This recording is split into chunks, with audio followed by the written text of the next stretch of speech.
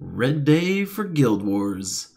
In this video I'm going to be covering what are all the primary troops you want to be looking at, what are the classes you want to be looking at, what are the weapons you want to consider using, and at the end of the video I'm going to give you a little breakdown of how they interact with each other and the best ways to mix them up.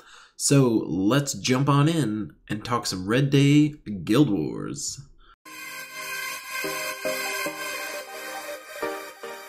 Ah, red troops, you beautiful bastards.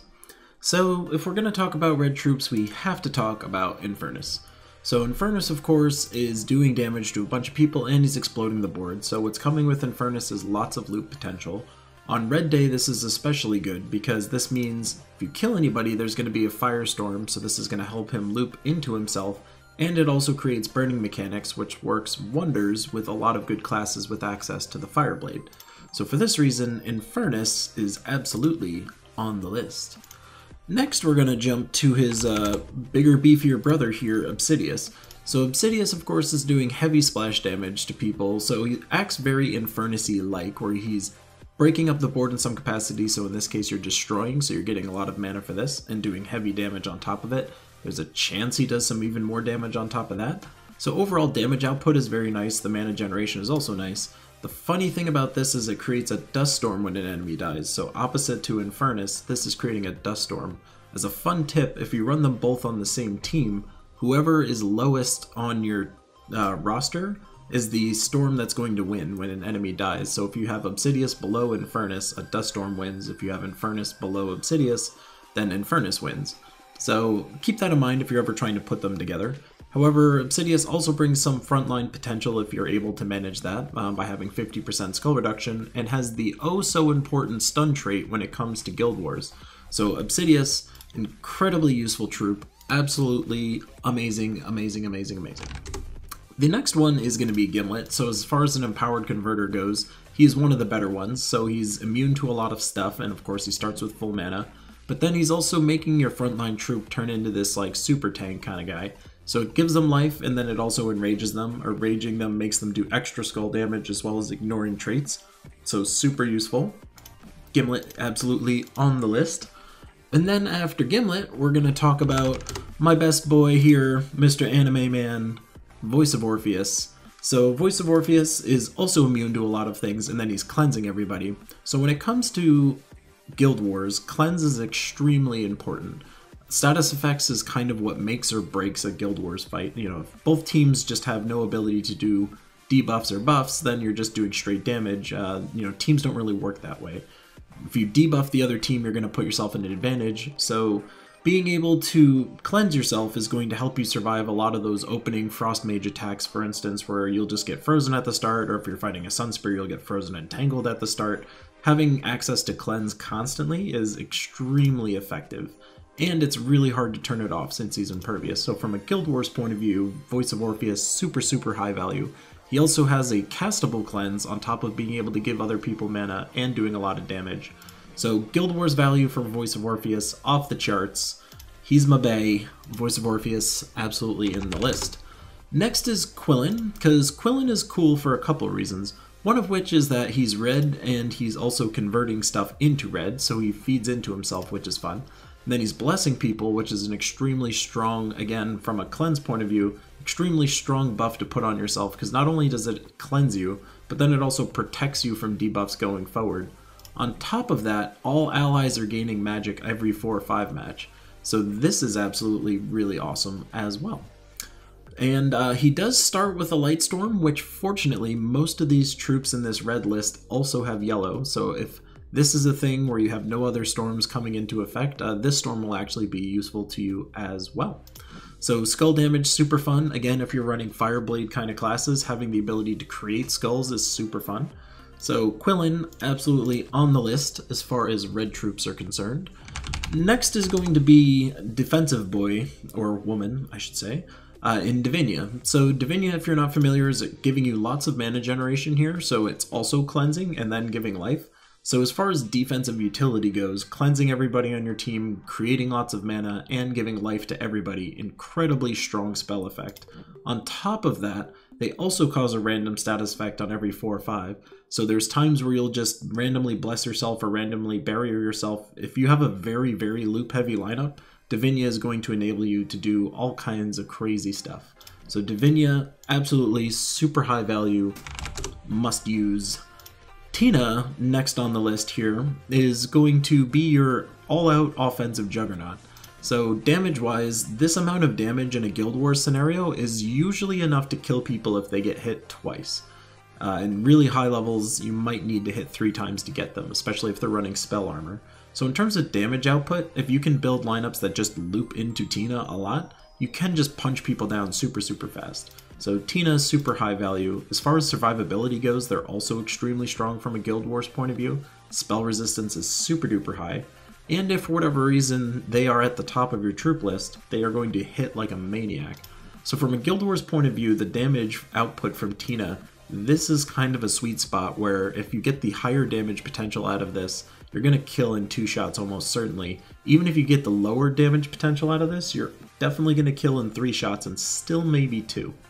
So Tina is somebody you can absolutely build around on a Guild Wars Red Day. And then lastly, maybe a little less conventional, we're going to go with Alchemist here. So what's kind of cool about Alchemist is that they're getting bonus red, so you're already on a red day. So having bonus red is going to help out your team. Beyond all of that, they also can transform a selected mana color to yellow.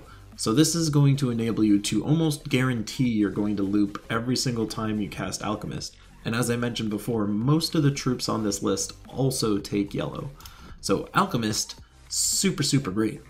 From a weapons point of view, we are going to be looking at the Jack-o'-lantern. Who saw that coming? So Jack-o'-lantern is kind of a fun little weapon, but we use it less for the status effects and more for the explode. So on Red Day, you'll find that it's really hard to run weapons on Red Day. A lot of the red weapons are not really loop oriented.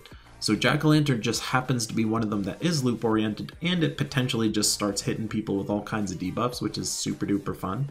This explosion isn't a super amount, and you do have to take note that it's exploding a gem of their color. So if you target a specific troop and they only have yellow and brown, for instance, and there's hardly any yellow or brown on the board, that can work for or against you in the sense that you'll know exactly where the explosions are going to be, but they might be positioned in really bad places where the explosion is not going to help you. So definitely pay attention to where the gems are and who you're targeting with this. But Jack-o'-lantern is an absolutely viable looping weapon that you can use. It's also useful for targeting specific troops that are especially dangerous that you might want to entangle or silence. Anything like that, Jack-o'-lantern can help you out there. From an upgrade point of view, there's really nothing interesting about it, admittedly, pretty much at all, but it does burn the first enemy, so that's kind of fun. Beyond all of that, we get to talk about the Doom Crossbow. So Doom Crossbow, Doom Weapon, tons of damage, of course, to all, but then it also converts into Doom Skulls. What's fun about this on top of that is that it doesn't have any failure condition. So a couple of the Doom weapons are basically creating a gem that can break up your Doom Skull explosion situation. However, this one's just creating another Doom Skull. So it's a very safe Doom weapon. If you have alignment when you cast it, you're still going to have alignment no matter what. And then it also creates a Firestorm on top of that. Since it's Red Day, this is also especially useful. So from a Red Day weapon point of view, super great. And then we will talk about a couple classes, and a few classes actually. Of course, since this is my video, you know this is coming, but Sunspear, absolutely amazing from a Red Day point of view. Firestorm every single turn, which is amazing. You gain 1 attack for every red ally, which is fairly useless, but at least you'll get full benefit out of this. On top of that, you're getting a Snap Freeze, which is amazing in a PvP context. This is a great opener. It allows you to get some loops off yourself without having to worry so much about getting looped on. Super fun. Immunity to Frozen, always welcome. And Entangle Start, also super strong. So just like from level 1 to 10, we're already dealing with some awesome stuff. Beyond all of that, you get a little defensive utility here with Submerge, which is pretty fun on 4/5s. And then we also get more bonus red mana out of this. So this is kind of fun. We have Firestorm every single turn and bonus red mana. And then on top of that, we also get access to Fireblade, which will do triple skull damage. So if you are looking at a Sunspear team, Infernus will almost certainly be on that team. So Sunspear, super amazing from a Red Guild Wars Day perspective. Next, of course, is going to be Titan. I'm sure you all know why Titan is great, but they themselves will get a 50% mana start. Super fun. And they also are inflicting stun when someone tries to hit you, so if you're up against a team like a web spinner in the top slot, for instance, this is going to stun them after the first time they hit you. If they hit you while you're barriered, this will also make them get stunned anyway. And then they're basically just a little limp fish trying to tap you, which does nothing. So stun's super important to have if you're running in a top slot as far as Guild Wars is concerned. Counterattack, not that useful. Stone Circle, not that useful. Storm Aura, you can either click this on or off depending on what you want to be doing. However, Rock Solid is always going to be a great trait to have. It's going to give you barriers on Brown, super useful. And then Lightning Strike, of course, is extremely great from a Guild Wars point of view, or just in general. This is going to help you loop more often, so this is really great. And then on top of all of that, we get to be immune to everything, which is super neato.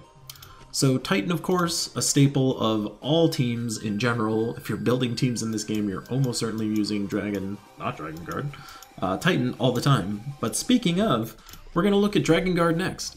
So what's fun about Dragon Guard versus Sunspear is that they play kind of similarly, but they have very different functionality.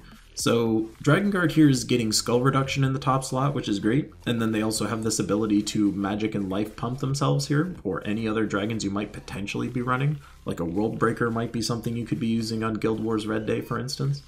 I would not recommend Dragon Soul, for instance, just because they are not really getting boosted in any capacity. Elamogrim I'm not the biggest fan of. So as far as dragons are concerned, like World Breaker is probably the only other one you would consider on a Guild Wars Day. However, Infernus is still extremely good to use on this class because, again, we have access to Fireblade, so super great to run with Dragon Guard as well. The thing that Dragon Guard's bringing that Sunspear doesn't is access to Banishment, so this is going to dispel all enemies on 4-5, so imagine you're fighting a life and death team. You'll probably have better success running against them with a Dragon Guard than you would with a Sunspear. A Sunspear would have a really hard time burning the life and death hero themselves, whereas a Dragon Guard should be able to readily get them no longer blessed and then just smashing them through while they're burning. Super fun. Again, they get some little frontline utility here. They can get a Firestorm at the start of the battle as well. If you're running it with Infernus, for instance, you're also going to have like a Firestorm more or less like constantly, so that's kind of fun. And then you get a barrier to kick things off, and you know, that's kind of it as far as all that stuff's concerned. So Dragon Guard, also an extremely useful class. So now let's talk about some of the troop interactions that we're talking about here. How can we kind of mix these troops together? What troops kind of fit well together? Let's talk about that. So now that we can have all of these things on the screen at the same time, you can kind of see how all of this stuff basically works together pretty much in any combination that you want. So obviously if you're running Infernus, you're going to be running that with the Dragon Guard or a Sunspear. The main reason you'd want to be using Infernus with those classes is for the Fireblade talent that we talked about at level 100. So if you have Fireblade going on, Quillen is a very natural partner with this, so that way you can force skulls onto the board. Super effective for just smashing people down once you got them burning. Super great and amazing. Alchemist also fits nicely in that lineup because of course Alchemist is going to create even more yellow, so Infernus is going to get the yellows out of that, plus all the reds are going to be getting from the firestorms they're going to be brewing around. So Alchemist and Furnace, super great combination. When we look at the next two, we've got Tina and Gimlet. Those two go nicely together, of course, as Gimlet's going to be making lots of browns for Gimlet. Greens are also not really used by pretty much anybody, and the nice thing is that the only person in this list that actually takes greens is also Tina. So you're just converting one mana that Tina takes into another mana that Tina takes. So Gimlet's super effective with Tina. Gimlet is also partnered up very nicely with Obsidius for a similar reason. Obsidius doesn't care about greens at all, but of course can take advantage of the browns that you're going to be making. So those two partner up super nice. And then when you have a choice of Voice of Orpheus or Divinia here, the nice thing is that they both offer cleanse and utility. So Divinia is going to help you with mana generation, just getting the board exploding and looping. However, Voice of Orpheus is someone that you more generally leave passively in a bottom slot, just so you can constantly be cleansing everything in there. So my advice to you would be figure out which damage dealing troops you want to deal with, whether that's Quillen or Obsidius or Tina or Infernus, and then figure out how you can get the mana using the troops that are available in the screen here. Obviously, from a class point of view, I would generally say that Sunspear is the best. Dragon Guard would also be a secondary to Sunspear. And Titan, of course, if you just don't have either of those to 100 and you're just looking for a little extra protection, Titan in the top slot is always a good idea. But for Red Day, it is pretty much where the Sunspear and Dragon Guard shine the most. So these troops are the best, these weapons are the most useful, these classes are certainly dominant. Make sure when you're dealing with Guild Wars Red Day, this is the list of things that you're thinking about. So that is all, and this is Keylime signing off.